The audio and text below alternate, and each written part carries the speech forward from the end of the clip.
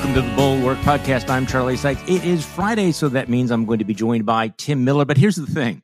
We actually spoke last night at our special live show in New York City, and it was a fantastic show, long in the making, and it was really great getting to meet so many Bulwark fans. We have other live shows planned around the country, and if you'd like to attend, join the Bulwark, join Bulwark Plus, find out when we're coming to a city near you. And with that, let's go to last night's live show, where I put my buddy Tim to the test.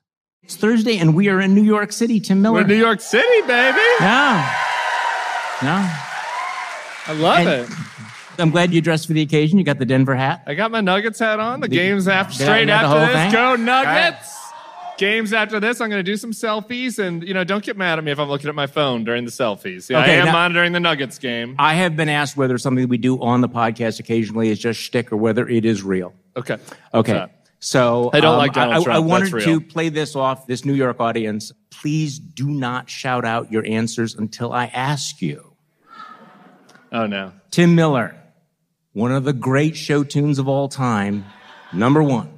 I'm such a bad gay. Right side lights winking and winking. Ain't no finer rig. I'm a-thinking you can keep your rig. All right, Tim Miller, name that musical. I was worried you were going to do this, so I Googled famous musicals on the subway. It wasn't helpful. Is this Mary Poppins? All right. Okay. New York. Everyone in New York City knows I don't know. It is What did they say? Oklahoma. Okay. Better chance you might get this one, but there's a bonus question, too. Play number 2. I could have danced all night. I could have danced. This sounds familiar. Okay. And still have made. Okay. Tim Miller? No? Les Miserables. New York, please. Okay. Bonus points. What was it? Who was that? Oh, see? Okay. What was that from? This is My Fair Lady, but that is the Broadway version, and that is sung by Julie Andrews. This is a hint for you, Tim. Number 3. Name that musical. Doe, a deer, a female deer. You really like this? This is horrible. Me, The name I call myself. You know this song. You sang this as a child. As a child, yeah. And? I have no fucking idea. New York City.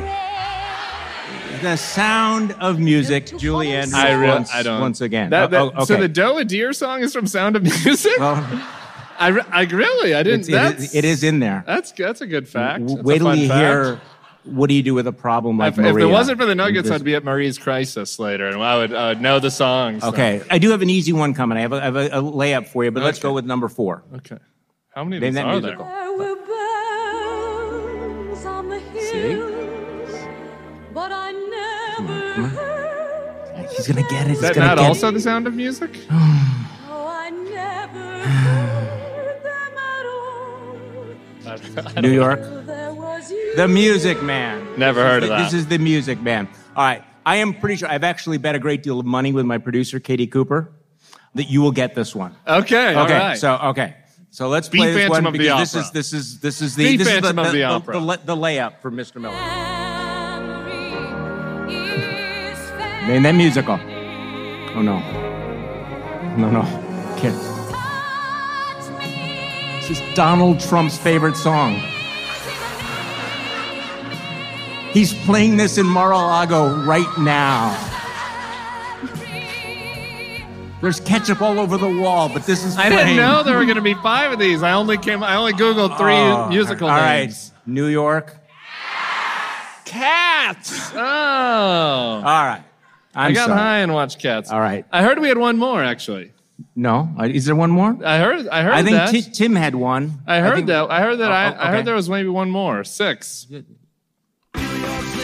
Cops, New York City cops, New York City cops, they ain't too smart. No, you didn't say it. I apologize if there's anybody who backs the blue in the room for that choice. Sorry, you got me there. You don't know it? No idea. The number 1 New York indie band right there. That was them from the 2000s. Anyone have it? I am impressed. Only 3 people have it. The Strokes. I think this is my audience here. I'm making sure that you okay. All right. So since it is a New York audience, Rudy, can you explain what happened to this man? Now, I have a theory. I just wanted to bounce this off. Got a glass of whiskey. America's honor. I mean, it is all the planets aligning of the narcissism, the arrogance, the extremism, but I am convinced that medical science is going to discover that there is such a thing as Viagra bourbon poisoning that does something to your brain. Can you explain this story to me? Rudy's poor daughter. You know, and have to read that. You know, have to hear about your dad. I think it's been hard before I don't think this. that it's. I mean, there could be alcoholism and everything, and I'm interested in our New York expert Molly Jong's fast psychological takes on Rudy in the next hour. But honestly, it's so strange to think this. But he has this grievance. Like, I feel like he feels like it should be Rudy Giuliani train station instead of Moynihan train station, and then he feels like everyone should respect him. It could have been, right? There could have been a school. Every airport in America would be named Rudy. I mean, but look now. But he just wanted the buzz so badly. And I think the big giveaway on this is the Bill Clinton element of the whole thing. Like the fact that he asked this young woman to give him a blowy while he was on a work call so that he could feel like Bill Clinton. Well, and when they were in bed and having sex, he insisted that she call him Mr. President. So I think that's better than Rudy's slut. Yeah, it's a little less gross for me than Rudy's I don't know slut. where this lawsuit is going to go, but I am really intrigued, and I talked about this on our Trump Trials podcast with Ben Wittes from Lawfare, which is our Thursday podcast. Just really quick, by the way, no kink shaming. Nothing wrong with Viagra. No. You know, whatever you want to call your husband or wife in bed tonight after a few drinks with the Bulwark, you guys do that. That's fine.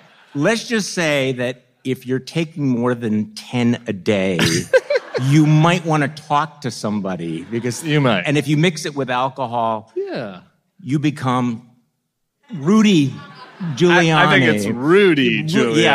Yeah, actually. But I do think it's interesting to know where this case goes in terms of the selling of the pardons, because leaving apart the salacious stuff, which I could spend all night on, the fact that he's talking about selling pardons, which you can't do unless you have the person who gives out the pardons being involved. So I do wonder whether there's going to be an investigation and fallout from that. Well, the Time was on this, actually. There was a Time story in late 2021 that had a different source saying that Rudy was going around town saying that he could get pardons for $2 million. So this lawsuit, which a lot of the anecdotes in there check out. I mean, Rudy, it's not like this is the first person to say Rudy's been drinking at 10 a.m. So the question, I think, comes down to whether, like, was Rudy really selling pardons for $2 million, or was he just, like, talking a big game, just like he wanted to have the gal call him Mr. President, like he wanted to feel important? Well, and that's his defense, that's right? I mean, that's the defense is insanity, and you might actually be able to pull that off. Okay, so breaking news today about the presidential campaign. Disney apparently was not bluffing. And they basically sent a postcard to Ron DeSantis, just I can't say these words here on guys, and find out. And they've canceled now a multi-billion-dollar office project in Orlando the week that Ron DeSantis was hoping to roll out his presidential campaign. I mean, I'm working on my headline for Morning Shots tomorrow, and I'm thinking of Disney's Dagger right now. What do you think? Yeah. I thought you were going with Daddy there. Disney's their Daddy.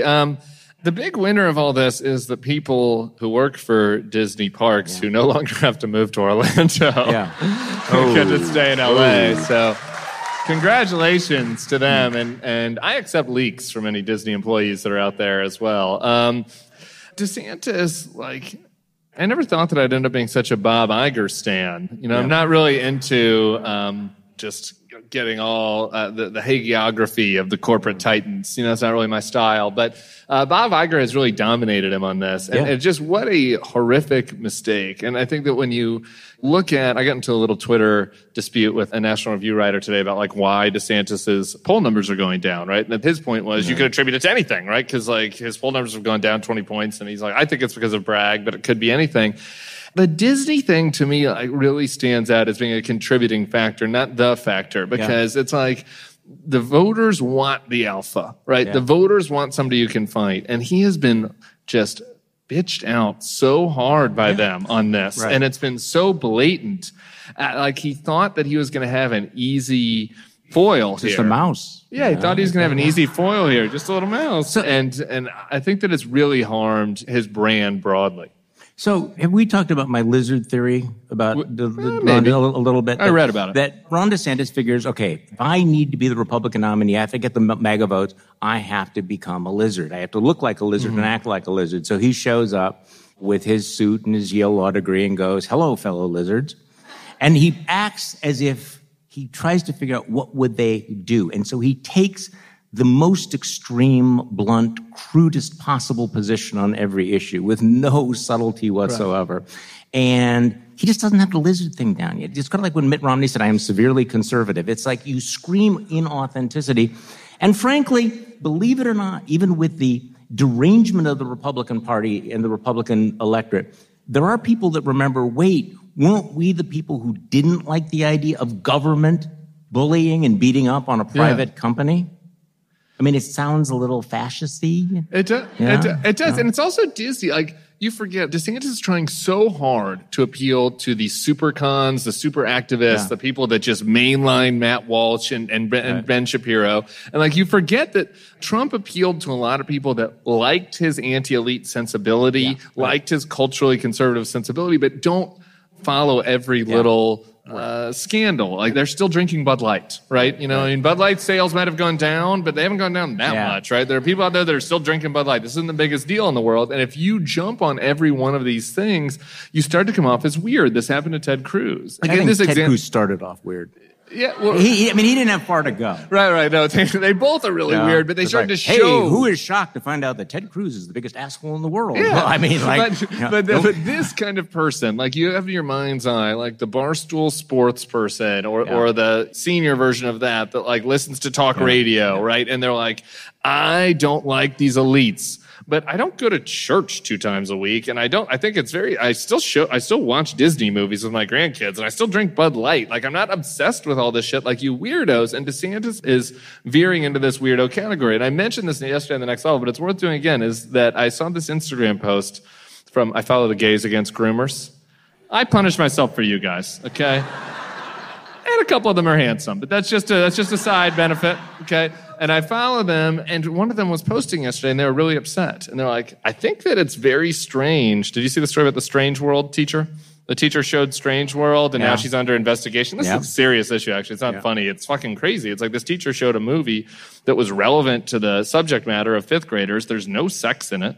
And the teacher's now under investigation. And the Gays Against Groomers guy is like, guys, I think we might have gone a little overboard on this. You know, I think we might be. Yeah. And if that guy who I met at the TPUSA festival is like, you're getting a little weird, well, that's a bad sign for when you get to the normal Orlando kind of crowd. And I think that he's hurting himself. Yeah, I'm thinking of the millions of parents whose kids watch Disney or grew up with Disney. How they react to all of this. How many of them are thinking, well, actually, there probably are a lot thinking, please save me from having to watch Frozen for the 1,000th time. I mean, does this resonate with anybody? Okay, Have you been to Disney World? I'm telling you, if anybody's had to take their kids or grandkids to Disney World, there's a lot of MAGAs there, okay? And it's not an effete Upper West Side Whole Foods crowd, okay, on Space Mountain, I promise. Well, I'm glad there's no elitism here. I'm glad we're defending democracy this way. Real America, 95th. You know what we should have played? It's a Small World After All. So, I would have gotten that one. He would not know that, but it would haunt his memories and his dreams forever. Okay, I'm sorry to segue to a completely not funny subject, because speaking of the lizardy demagoguery of Ron DeSantis, since we are here in New York, it's particularly relevant. The enthusiastic way that he has felt the need to come to the defense to raise money for the defense fund for the vigilante who choked a man to death in a New York subway. Now, I think there's a lot of ways of discussing this, but I was really struck by the fact that he describes this man who, and you may think that he's a hero or that he was, stepping up, but to describe him as a good Samaritan. seems to suggest Seems like you missed the point of the parable. He doesn't really understand the story of the Good Samaritan. Did the Good Samaritan choke somebody out? It's been a while since I've been in Catholic school. I forget. Even a New York audience is going to know that in that story, the Good Samaritan did not stop and then choke somebody to death. Okay? Yeah. The Catholics, we weren't big on Bible reading in school in the Catholicism, but we have the gist of the story. Let's talk about this because, and I wrote about this this morning, the brutality is the point. There is this new fetish for extrajudicial killings. They're vying with one another. How can we have more executions? But also, I'm from Wisconsin. Kyle Rittenhouse has become, you're gay? Really? I just never comes up. Yet? Sarah has a focus group? I don't know. We keep these things to ourselves. We don't actually say these things. So I'm from Wisconsin. And Kyle Rittenhouse kills two people in Kenosha, in Mequon, Wisconsin. Yeah. Kyle Rittenhouse kills two people and has become a MAGA icon. You have a man who shot and killed a Black Lives Matter protester in Texas. The governor of Texas is now saying that he is going to pardon him. And, of course, now we have every Republican candidate for president, the entire right-wing media ecosystem, basically saying this was a good thing that this man was choked to death in the subway. Yeah. Tim Miller. Well, there's a lot of places to go there. I mean, for starters, part of this is just this, we're in this tribal, where you project the worst onto the other. Like, folks aren't willing to come to New York, and I've been on the subway all day, in and out today, and I know that it's true. I know that big cities everywhere. I just left Oakland, San Francisco. New Orleans has its problems. Like, crime is an issue places. Like, this notion that the subway is so unsafe and it's so threatening everywhere. Like, this needs to happen because the police are in these democratic blue cities are falling down on their job. It's just all based on this fantasy, right? Like every place has their issues. I am very, supportive of making sure crime is a fantasy. Well, it's certainly a fantasy that the subway in New York is so dangerous that you need vigilantes to choke people out. I mean, if you look at the numbers, New York City is safer than Florida. Mm-hmm. On a percent. Now, could it be safer yet? Sure. Yeah. Could it be safer yet? Sure. Was it safer before the pandemic than it is now? Yes. Is it safer now than it was during the 1980s? Yeah. It's all relative, right? But so some of this stuff is maybe not a fantasy, but a hallucination of you want it to be what it is in your imagination rather than what it is in reality. I felt completely safe as a gay man in pearls on the New York subway today. Nobody threatened me. The Rittenhouse element is another thing that's worth getting into, though, right? Which is, we are now valorizing these people, right? So. And it would be one thing if the guy, you can imagine a hypothetical alternate situation. We don't know all the details, right? Where Jordan Neely was fucked up and maybe getting in front of a woman's face, and the guy comes over and holds him, and it's like, hey, we're gonna get off in the next. You know what I mean? You could imagine a situation that'd be worth valorizing, right? That wasn't this. He killed an unarmed person. This is the point. Disorderly conduct. You don't need to tolerate it, but it's not a death penalty. It is not a death penalty, right? You do not administer the death penalty for disorderly conduct. Right. That seems to be a pretty clear line. Yeah. So.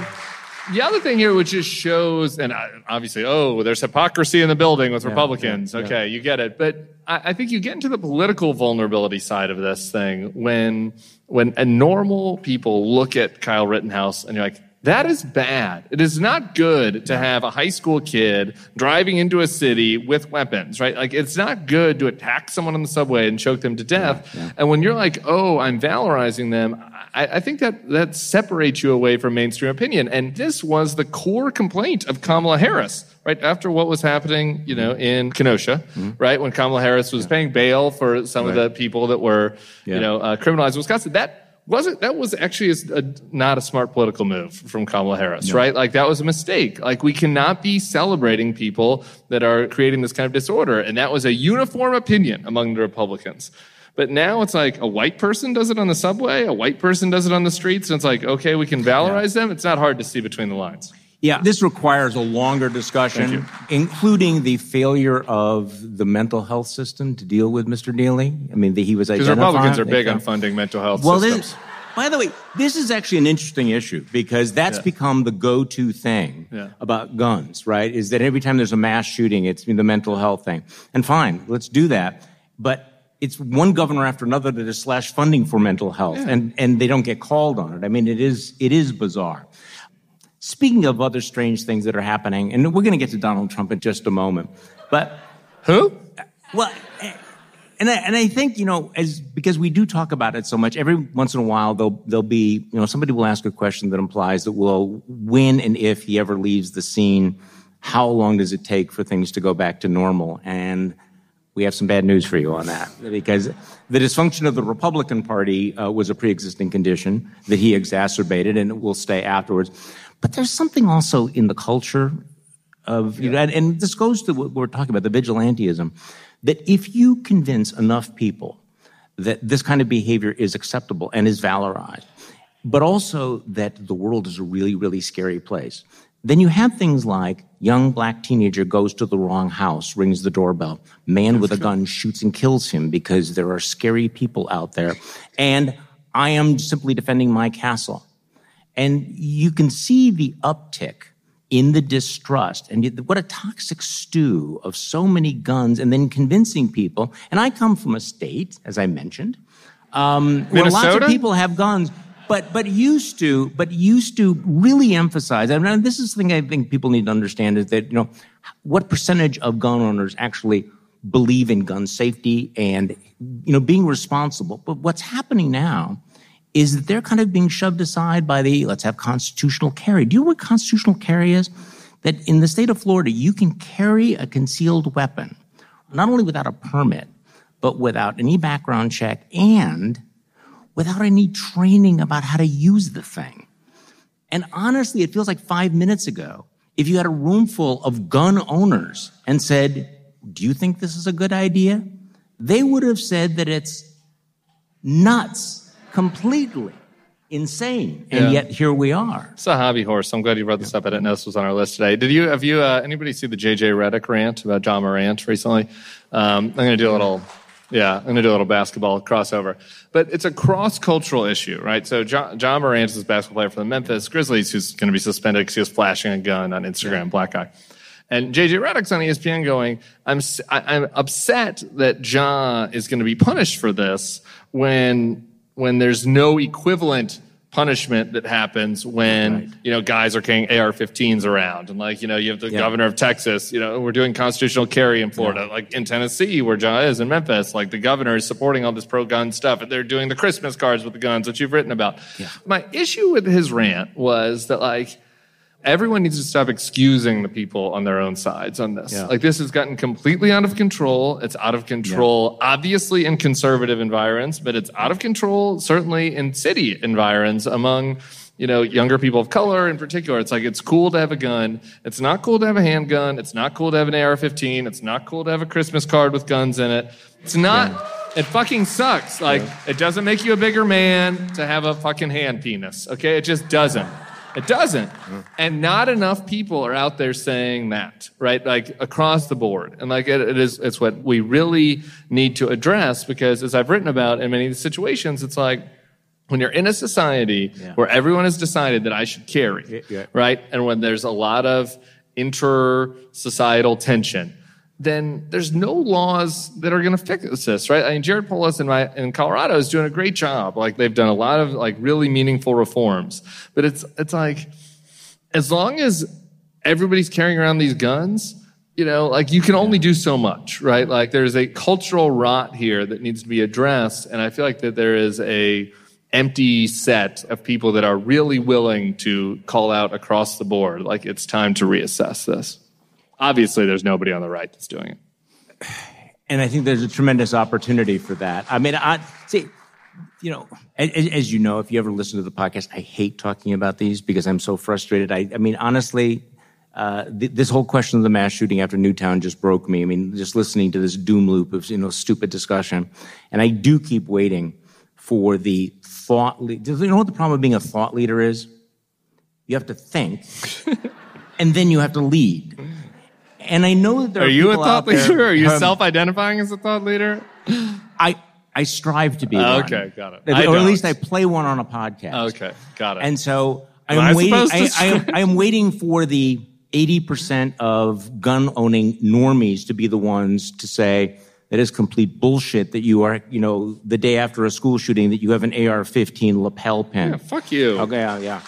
So, all right, speaking of the depths of crazy out there, because it's very easy, to talk about Marjorie Taylor Greene. By the way, so a political party that thinks of Marjorie Taylor Greene as a leader is blank, Ted Miller. I mean, doing pretty well. Yeah. Unfortunately.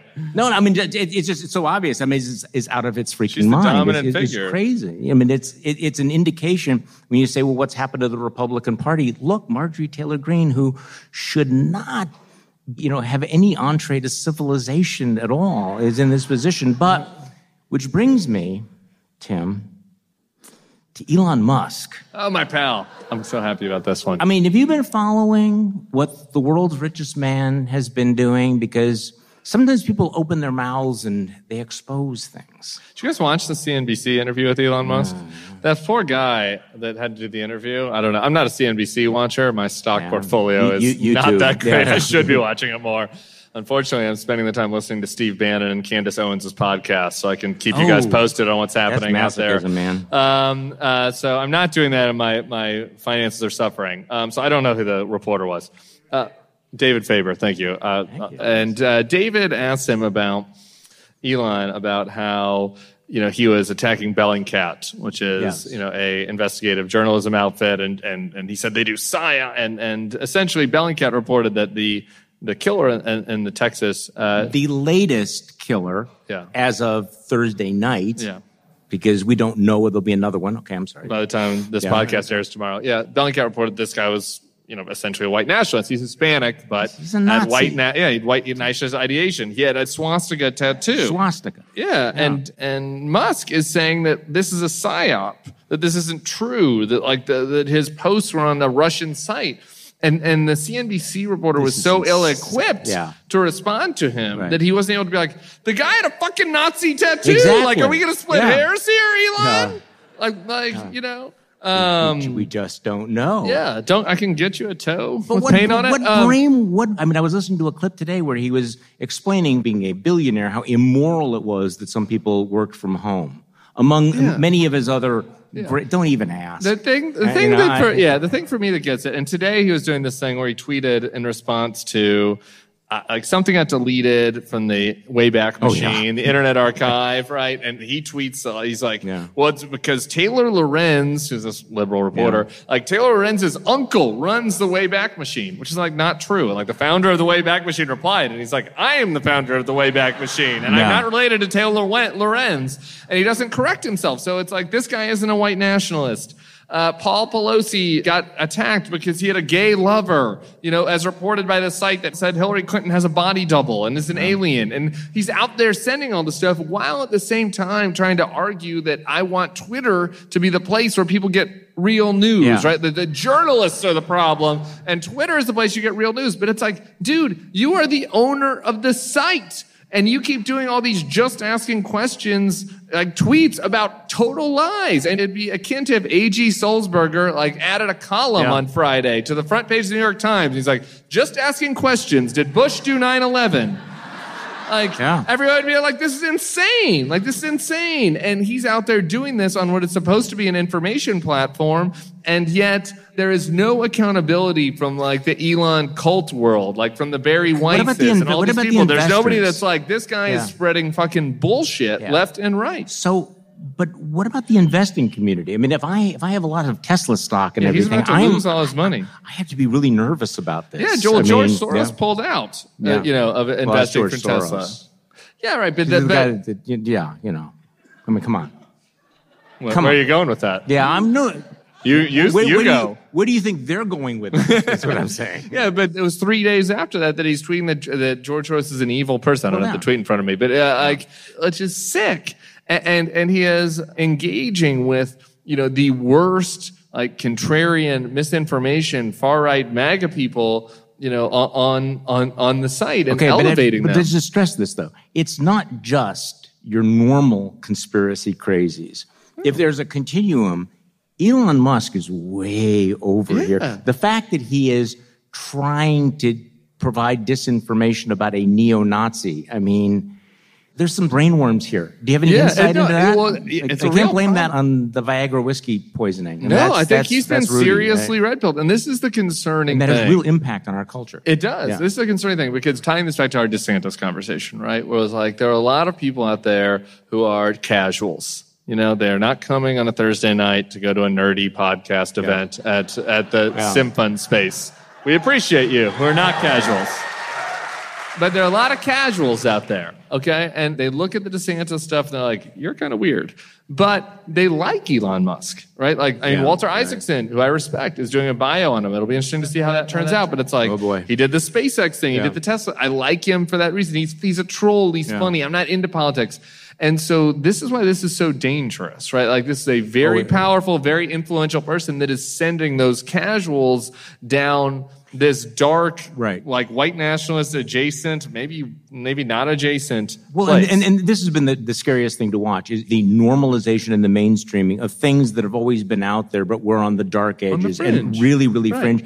And the role that people with the microphones played in all of that. I mean, we can focus on the actual 4chan people, but when it is the Elon Musk or even worse, at least historically, Tucker Carlson every single night would come on the air and would ask questions about the Great Replacement Theory. 5 minutes before this, the only people who talked about the Great Replacement Theory were neo-Nazis. And suddenly it's being beamed to millions of people. Now, I would love to be able to tell you that that's why Rupert Murdoch ended up firing him.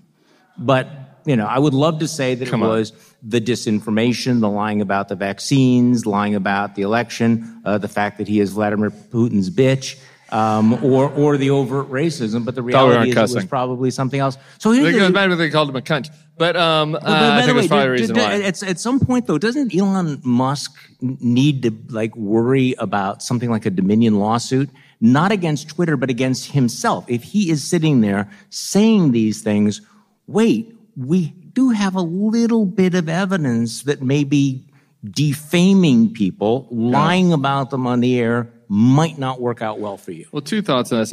One, I do think he's going to lose, I don't know, probably $30 or $40 billion. He made one of the worst thoughts and prayers. He made one of the worst financial decisions ever on Twitter. But he was the richest man in the world. I think he's the third richest now or something. So he can afford to lose $30 billion. I wish that I was in that situation. I'm not. And he basically admitted that on CNBC, right? He said, I'm going to say what the fuck I want if we lose money, whatever. And I do think that it's going to harm Tesla. I don't really care that much about Elon's financial situation. Though, like the thing that I do care about, to go back to your earlier point, is, you know, I wrote in the book, I did a book. I don't know if you guys knew that. About New York Times bestselling. Alyssa Farah's dad, who founded WorldNet Daily, right? So Joe Farah. And WorldNet Daily has been this thing that's been around for a while, right? That's what you describe as the fever swamps, you know, like the people down in the basement. That was WorldNet Daily. They were the, they were all the news that's fit to print of the fever swamps. Before this, right? Yeah. And there was a problem, and people that went and sought that out could find it.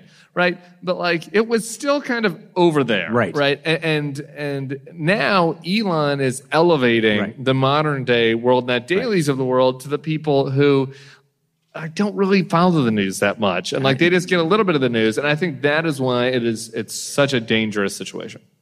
Okay. So let's talk about the hometown hero here. I understand. Right. Eric Adams? I understand that. Oh, we got two Eric Adams fans in the crowd. This is no bipartisanship. This is no longer Donald Trump's hometown. This is true, right? But he has been spending some quality time here lately. So let's talk about that. He has been indicted on 3 dozen charges for paying hush money to a porn star. Feels good to come to New York and not be perp walked when you land, doesn't it? It's like, free man.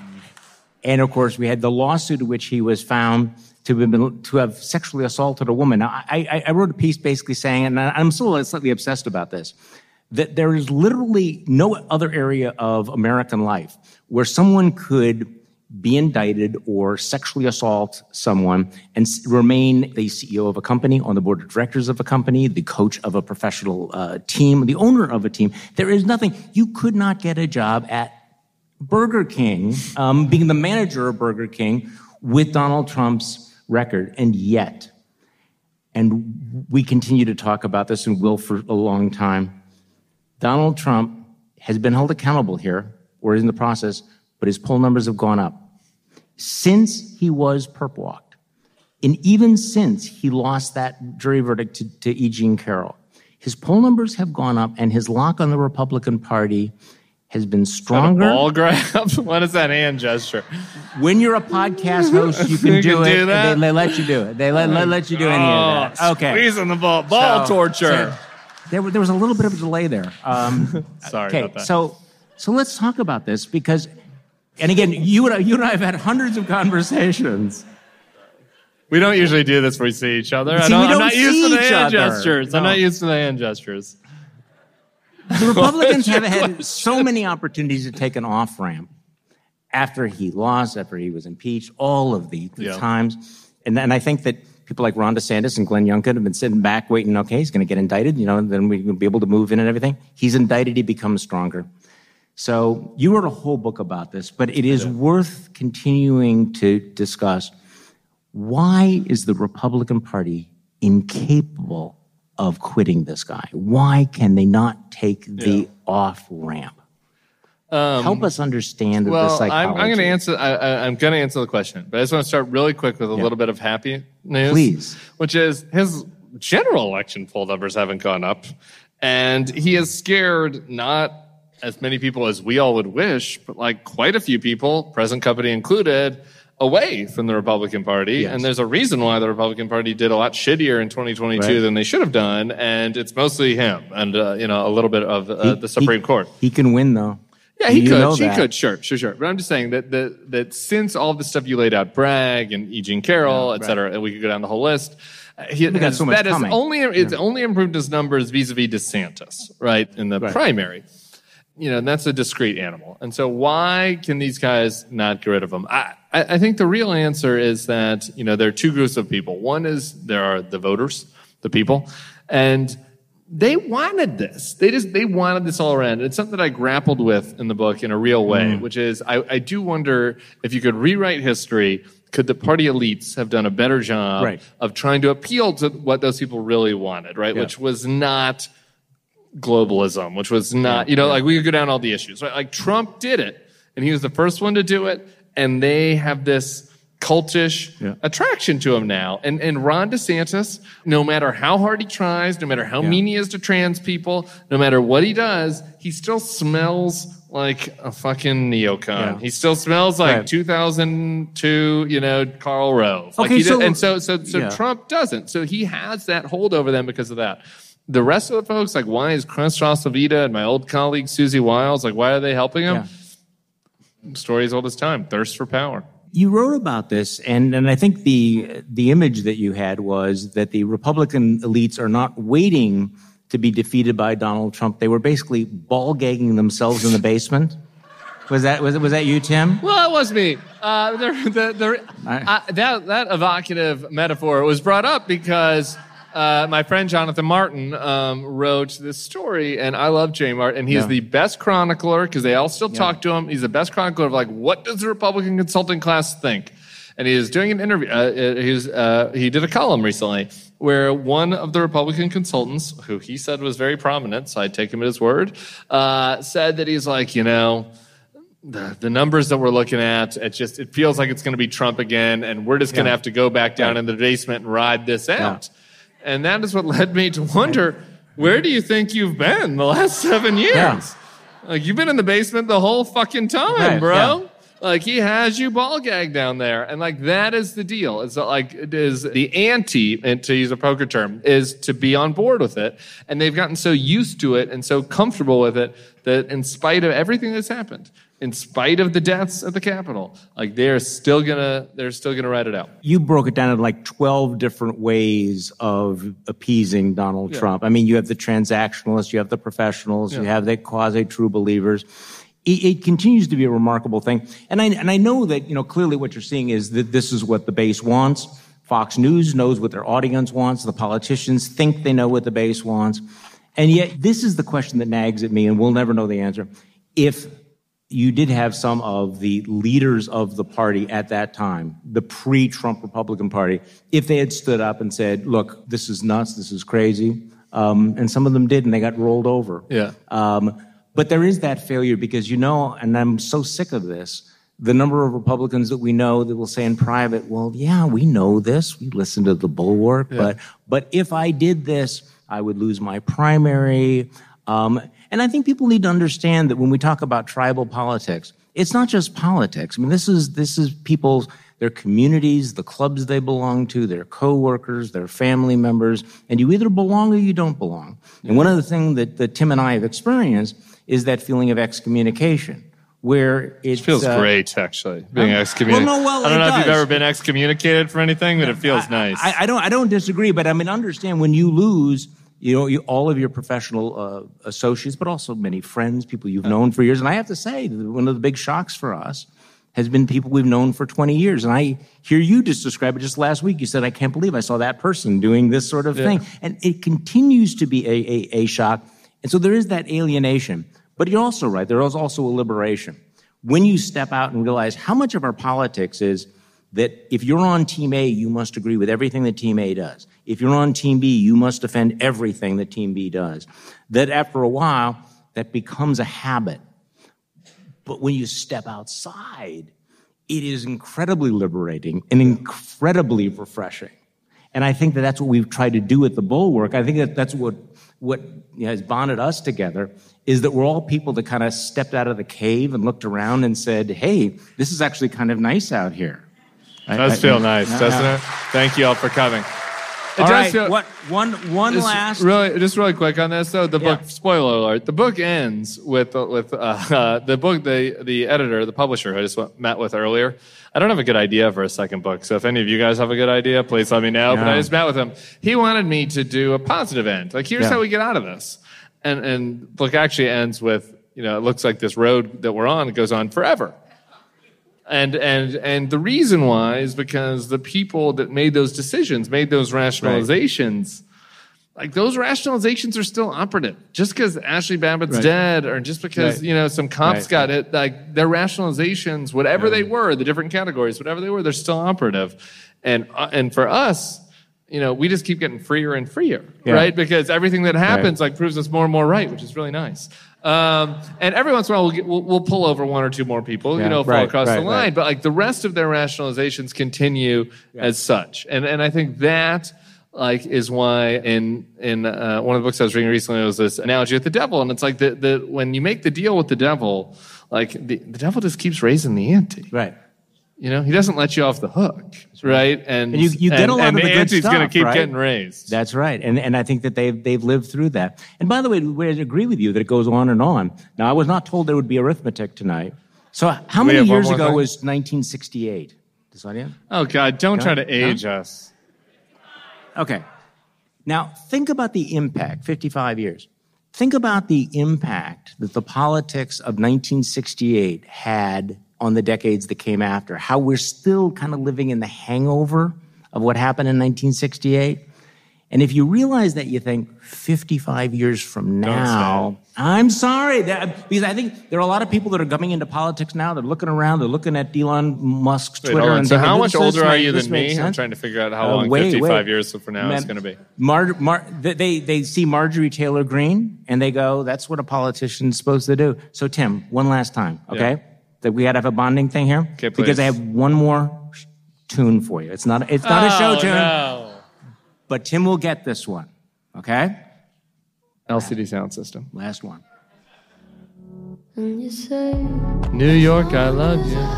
Oh, we do like this one. Hey.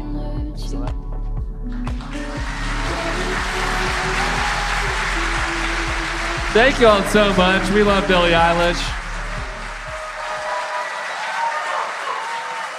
You've been listening to last night's live event in New York City. Thank you all for listening to this weekend's Bulwark Podcast. I'm Charlie Sykes. We will be back on Monday.